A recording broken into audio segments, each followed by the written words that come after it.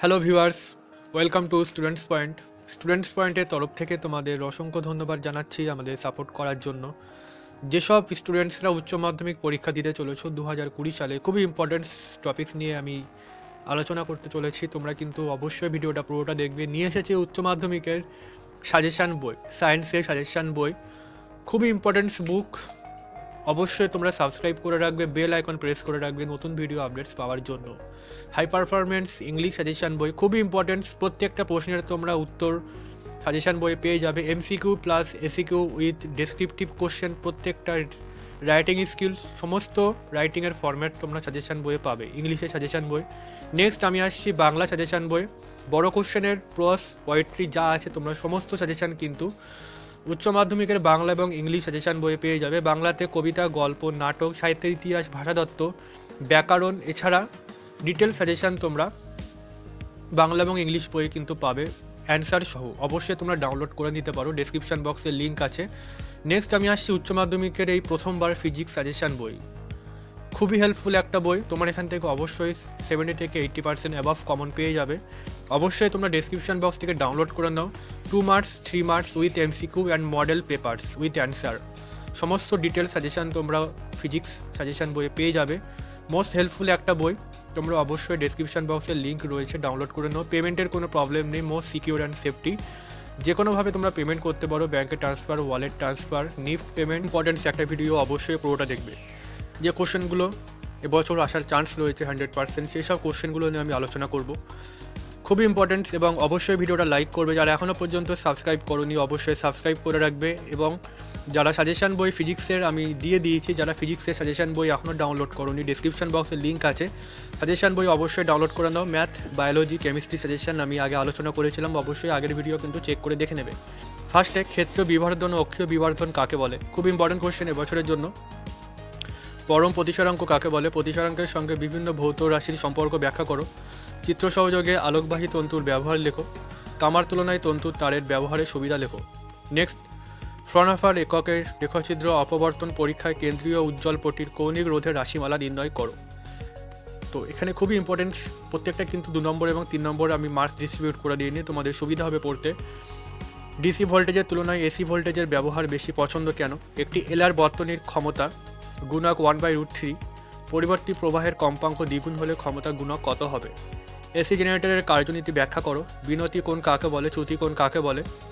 মাধ্যমের ফোকাস যুগল কাকে বলে? গোলীয় দর্পণের সমীকরণ থেকে সমতল দর্পণের সমীকরণ নির্ণয় করো।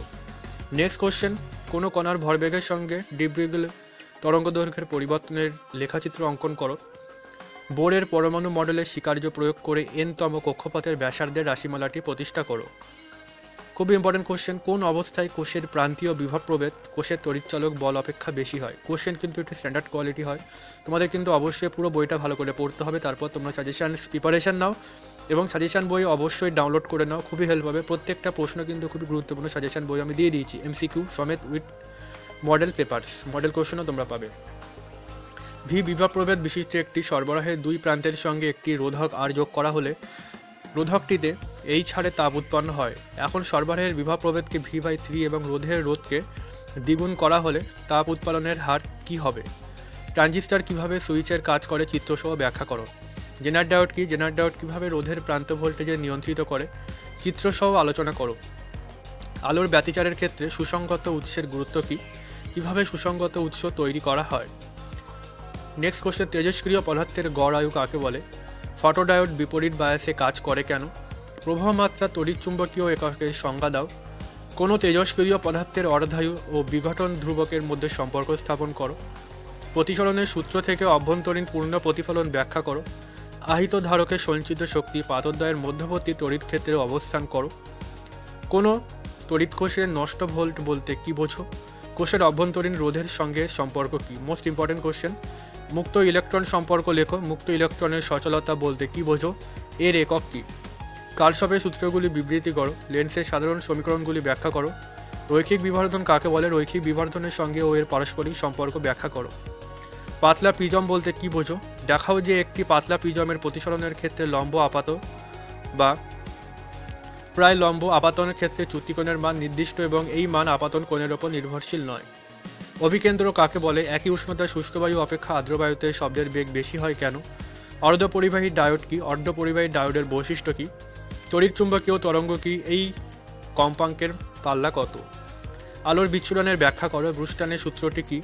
সানগ্লাসে পোলারয়েড ব্যবহার করা হয় কেন? একজন ব্যক্তি 10 সেন্টিমিটার দূরের জিনিস পরিষ্কার দেখতে পায়, কিন্তু 30 সেন্টিমিটার দূরের জিনিসকে স্পষ্ট দেখার জন্য কোন ধরনের চশমা দরকার? লেন্সের ফোকাস দৈর্ঘ্য বের করো। প্রতিসরণের সূত্র থেকে অভ্যন্তরীণ পূর্ণ প্রতিফলন ব্যাখ্যা করো। একটি তেজস্ক্রিয় পদার্থের সক্রিয়তা বলতে কি বোঝো এবং এর এসআই একক কি? নর গেট ব্যবহার করে অ্যান্ড গেট তৈরি করো। খুব ইম্পর্টেন্ট কোশ্চেন।